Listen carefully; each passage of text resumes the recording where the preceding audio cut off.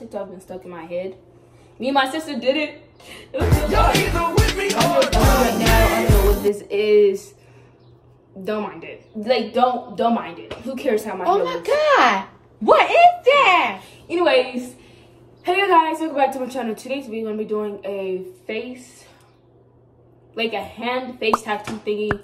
It's gonna be a skull right there, like your mouth skull on your hand, and you're gonna go like this, and it's gonna look cool. And we're gonna do that, and we're gonna eat.